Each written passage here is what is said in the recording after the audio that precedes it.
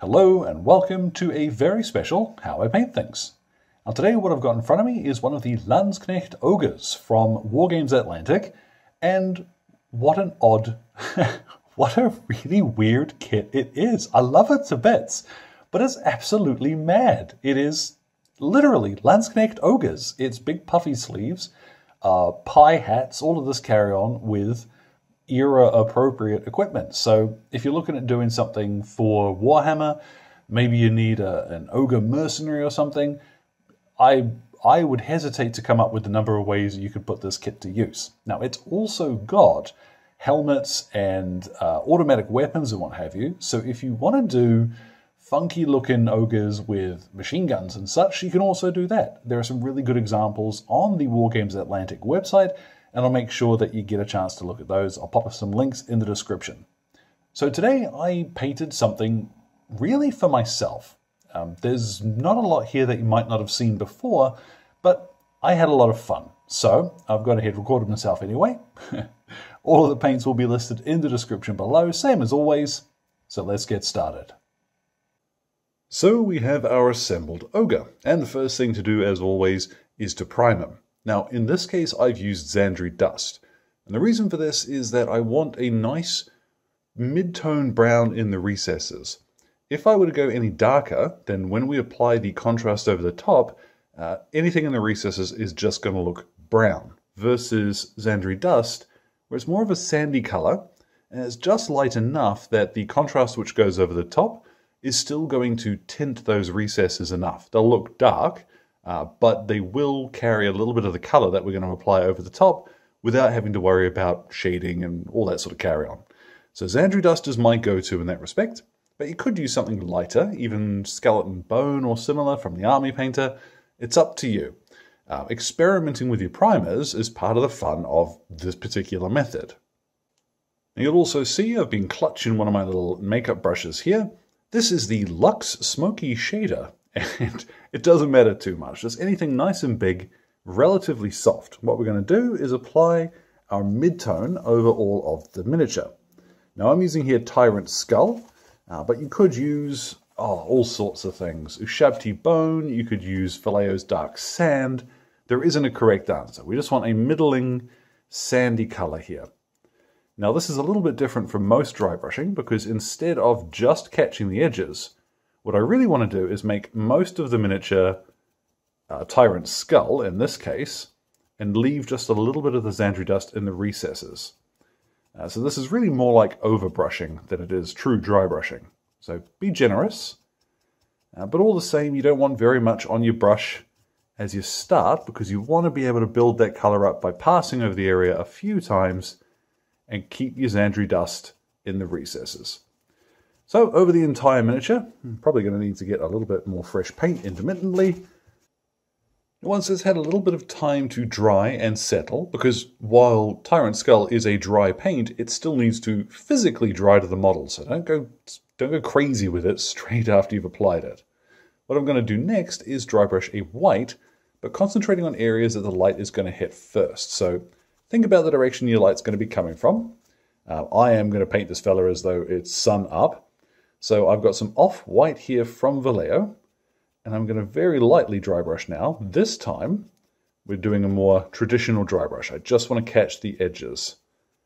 So edges of his hat, the tops of his sleeves and his hands, so that when we apply the contrast over the top of this, we're going to get a slightly lighter highlight on areas that the light is going to catch. So on the tops of his trousers here, and I'll stop once I get to about there.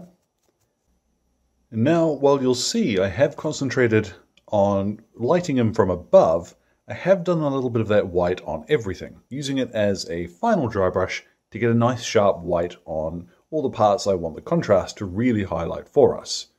So now we're going to paint him much the same as we would anything else. So I've got my Guilliman flesh, and I'm going to start with a skin. When it comes to beards and what have you, just go straight over the top of them.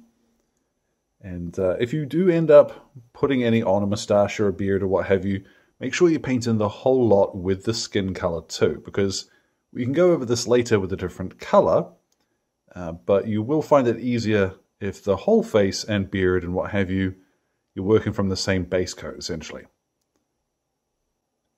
Now there is a handsome chap. What I'm going to do is that he's got these big puffy sleeves, and then this leather doublet sort of thing he'd be wearing underneath, or over the sleeves. You can see he's got a shirt poking up through the top here. The shirt that he's wearing closest to his body, I'm actually not going to touch with any contrast at all. I'm quite happy to leave that as it is. But the doublet, what I've got, this is Garaghak's sewer. And you'll see the one part I'm not fussed about hitting is going to be the chest plate that he's wearing. Now, in hindsight, that is probably a little bit darker than I might have liked. I'm not too fussed, I'll stick with that. But yeah, maybe thin it out if you're going to give that a shot yourself. What I've got next, this is Snakebite leather, and wouldn't you know it, we're going to apply this to the leather bits. So the straps that are holding on his chest piece, and I'm going to use the same color to paint in his belt, and I'll also use this on the leather wrap around his sword. And then I'm going to use Wyldwood on his hat. Now here I've got Gore-Grunta Fur, and I'm going to apply this carefully but fairly liberally over his pistol. And at this point, can you tell that I am deliberately finding ways to avoid picking what colours I need to use for his clothes, because I have no idea yet what colour I want to do them. Now the top section here obviously is going to be metal later, so as always, anywhere that is going to be painted with a traditional acrylic, you can be quite messy over. You don't have to worry about splattering it in contrast. So splatter we will. Now I remembered in the last that his codpiece would actually be a separate piece of leather to his trousers, so I've gone with a little bit of Wyldwood over the top of that. I've also figured out what I'm going to do for his colours. I'm going to paint him up like the old Empire state of Oathmark. So what I have, this is Volupus pink. Now this is going to look, it is a pink, it's not truly a purple, but Oathmark's little entry in the uniform book points out that because purple is quite an expensive dye to make, it's difficult to create, every soldier ends up with a slightly different uniform as this fades. So I figure, particularly in the case of ogres, who aren't likely to be priorities for the most expensive kit, a slightly faded finish here will work quite nicely for this purple. I'd also recommend, I wish I had Sigvold Burgundy. That would probably look pretty cool as well. But you'll see that Volupus pink, the way that we have prepared this miniature, it doesn't look so much pink as it does a nice rich purple. Now rather than painstakingly painting that pink into all of the slashes, not all slashes and so-called pinks in clothing actually went through to a second color. So to keep this nice and simple, I've just painted a little bit of that Volupus pink into these cuts on his thigh. The rest I'm not going to worry about. We're going to paint it in as yellow. So here I have Iandan yellow. And yeah, I'm going to take my time going around these bits. But otherwise, just start applying it over all of the yellow bits. Now up on the sleeve, I'm not sure if I'm going to leave these white pieces intact or if I will shade over them later with the yellow. I'm kind of liking how it looks now though, so I'm going to finish off the rest of the miniature and then decide if I want to keep it like that. What I have is Skeleton Horde, and I'm just going to put this over the taper on his matchlock.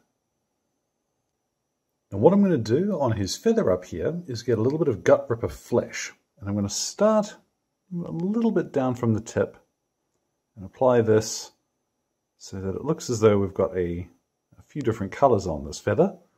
Now gut ripper flesh, make sure you do shake the absolute dickens out of it, because it's one of those quite pale ones that will have a white sediment at the bottom of the bottle if you're not mindful of it. So I'm going to go to about there and then stop. And then I'm going to add just a tiny bit of Bile Red at the bottom. Honestly, I'm just going with what looks cool here. If you wanted to mimic a particular bird's feathers, there's all sorts of references online, and it's as easy as just letting one layer of contrast dry and getting in there with a second one. Okay, and now the last of the contrast colours I'm going to apply is some Black Legion. I'm going to blast this fairly generously over his beard, and I'm also going to use it to paint in the grip on his sword, but I'll need a little bit more on my brush obviously for that. And now at last we can start getting to some of the traditional acrylics. What I've got here is Iron Hand Steel, and I'm going to paint in pretty much all of the metal on him with this, with just a couple of exceptions for some gold later. I'm using this because it's nice and bright, covers fairly well, and once we shade it, we're not going to have to highlight it unless we really want to. So away we go.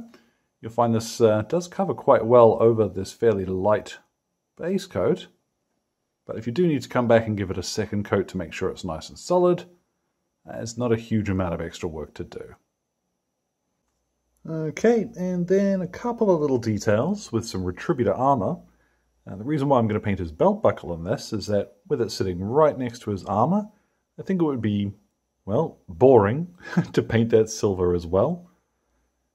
If you wanted to, you could also paint in the, you know what I am, I'm going to paint in the little holdy doublers on his pistol, and also some bits of his sword. And then finally, it's time to shade those metal bits. Now on his gun as well, I am going to shade in the wood too, and for all of this I'm going to use Agrac's Earthshade. Now, I'm using the new one because that's what you're most likely to find when you go to the store. So over all of his pistol, his breastplate and what have you, let's go with some of this. When you're applying it, try and keep your brush moving in the same direction, as you'll find it collects just a little more naturally if you go about it that way. There we go, that's a little more interesting. What I'm going to do now is get some Screaming Skull, and I'm going to paint in his toenails. As well, I'll also paint in his teeth, but I am going to do that bit off screen. This is pretty handy because you can leave a little bit of the shaded flesh tone around the edges, and it won't look out of place, so you don't have to overdo the toenails. Now you might see I cheated off screen and I did paint in his eyes as well at the same time. Just a little bit of that Screaming Skull and then some Black Legion dotted in there will do the job.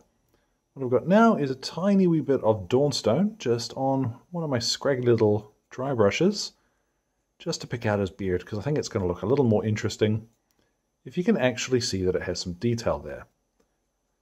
Now once I'm finished with this, what I'm going to do is hit him with a matte varnish, because particularly with contrast you want to make sure that you are protecting your work. Contrast will wear off if you are touching miniatures all the time, so varnish is a good plan, and it also brings together a lot of the detailing that we've done.